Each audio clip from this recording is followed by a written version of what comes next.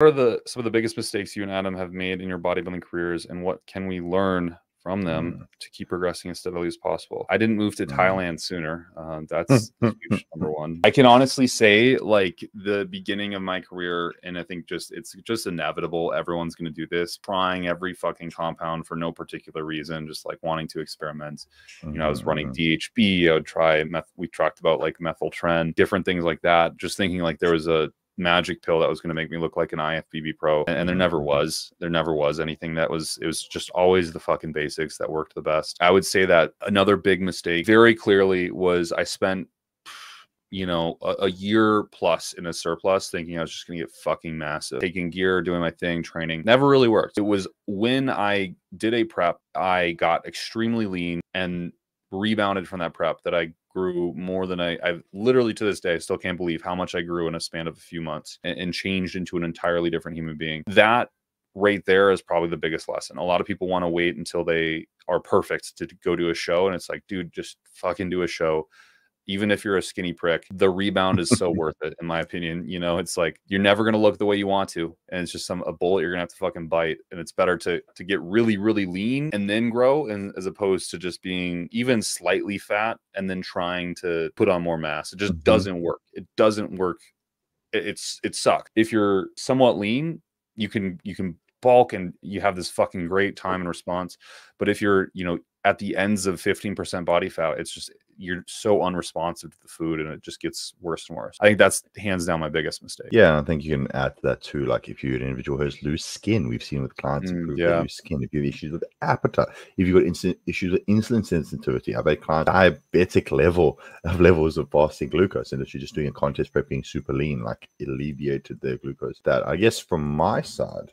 Okay, interesting one. So this, I will say, one is my opinion and my own personal bias. So I'm not going to say it's subjective, but, you know, for the longest period of time, I self-coached myself and did a lot of research, and didn't realize that a lot of guys who are super knowledgeable, Kolton, Steve, a lot of the good coaches out there, they've got 10, 15, 20 years of compressed knowledge. Now, again, I understand a lot of it's budget related and stuff like that. But long story short, if you can afford to hire someone and you're still in your beginning stages, hire someone, because you're compacting all those years of knowledge, if they're a good coach, and giving it to you to basically apply to your physique. So I saw, and the reason why I say this is because when I started training, I had, I guess, the opportunity to work with an exercise scientist and bodybuilder in South Africa. His name's Bruce Claassen. He's not big on social media, but he was bodybuilding before social media. But the dude was a genius when it came to training. Lo and behold, training is probably one of the areas. Obviously, we do everything now, pharmacology, nutrition, but lo and behold, training is one of my greater interest areas. One of the areas which I think I hold a greater level of knowledge in, simply because I was starting from a much, I guess, a more rapid base of knowledge, and using Bruce, you know, thank you to him, to basically expand my knowledge back in there and got a lot of the fundamentals right from the beginning. So I wasn't that guy trying to figure out progressive overload for 5 years. I wasn't that guy trying to work out like total volume and training and train intensity. I was doing that from the beginning. And I saw a much greater change in my physique to guys that I've coached or guys I've spoken to who don't even get the fundamentals right. Like they talk about pharmacology and shit like that, and they genuinely don't understand how to train. I'll go to the gym, bro, and I just train hard. And I go by feel. Yeah, that works for Ronnie Coleman and a lot of other guys. But like, I would say is either do a shitload of research yourself, which unfortunately most people aren't willing to do. I mean, you guys watching it, you guys probably do. Like, I appreciate your questions. I appreciate you do it. So you guys are probably the exception to the rule, but most people either don't have the time or just don't have the expertise. That's okay. Not everyone's a research scientist. Not everyone understands how to interpret and apply data. But if you have the means, and you can, it doesn't have to be a coach, it can be a really knowledgeable friend. Try just leverage those sources around you, because they're going to help you not make a lot of mistakes in the beginning. Like the amount of people who don't fucking train hard enough or progressively overload is like wild to me. They're talking to me about like what cycle they should be running. I'm like, hang on, I've literally seen you train this gym for over a year, and I think I've seen you do the same weight on cable flies as your main chest movement for 6 months, and you ask me why your chest hasn't grown. I clearly can see you don't understand the fundamentals. It doesn't matter if you're taking 500 tests and 500 deco. Yeah, long story short is make sure you truly understand the fundamentals, either through your own extensive research and application of that. And it takes time. It takes time. Or if you can and have the means, hire someone reputable and knowledgeable to teach that to you. You're shortcutting that and not making a multitude of mistakes. So I could sit here and go on, you know, say, oh shit, there's like training mistakes, you know, not tracking train progress, there's drug mistakes, but that's my best way to sum it all up, is try to get your knowledge base expanded as quickly as possible, because that's just going to make it so much better. I can give another downstream example. For the longest period of time, there's still stigma that like growth hormone and insulin only for advanced bodybuilders. When you actually start to understand the compounds and their safety and the fact that we have so much data on them and that they're bioidentical hormones, you actually realize actually it's probably better to leverage these in lower doses synergistically than be that guy who's like, yeah, when I'm 300 pounds, I'll use GH, then I'll become an Olympian. Like, no. But if you had that knowledge, and that's something that even I thought like 10 years ago, but now having, you know, understood that, I realized, no, that's not the case. So that's another one for you. Synergistic bioidentical hormone compounds. Test GH insulin. There we go. Yeah. Use that early on. It works the fucking best. It always works the best. It always will. Yep. There's a reason we say that, because I've done everything under the sun and experienced nothing until test GH growth or test growth hormone insulin. I will say this, with most things, it's worth it to get that condensed knowledge from another person.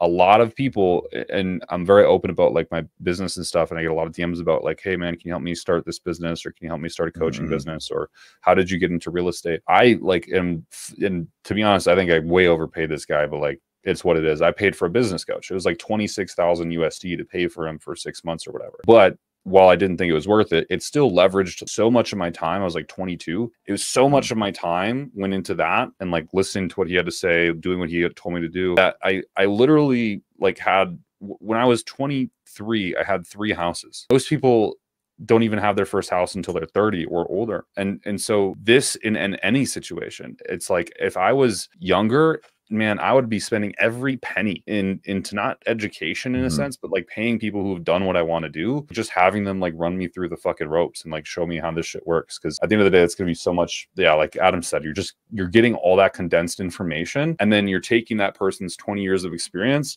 and then you're building off their experience. And so now you have 30 years worth of experience that took you 10 years to build, which is awesome. Yeah. And if you can't start with something like coaching, that's fine. Pay for, you know, paid Discords.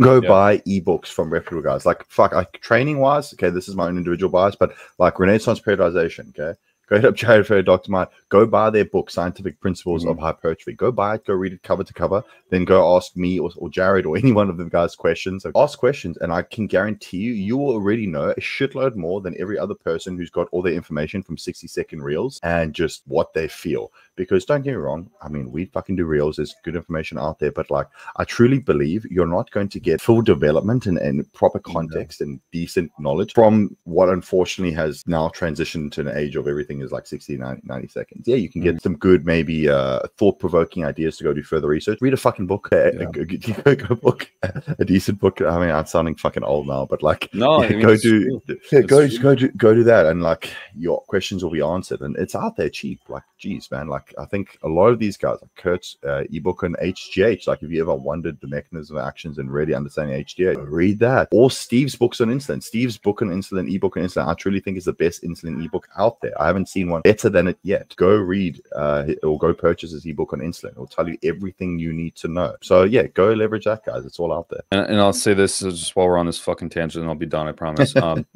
Reading is so important, and I think Adam's so right. Like, everything is distilled down to like video creators trying to hook you for attention, where they just release like one content unit. That one content unit is great, but you lack so much perspective. It's like trying to explain what does the word precarious mean to someone who doesn't even understand English. It's impossible, because the person doesn't even fundamentally understand the subject matter that you're talking about. So that's why, you know, I think reading books is really good, because it helps you get a full picture, and then it also, in my opinion, helps you speak and be able to express thoughts and opinion better when you can read and write thoughts. And that's like, dude, I carry this thing around with me everywhere. I have read fucking so many books every day, you know, just fucking reading. People ask a lot too, how do you speak so clearly? How do you fucking, you know, illustrate things? And it's like, you read and you speak and you teach, and these things happen. So that's, you know, whatever, tangent done.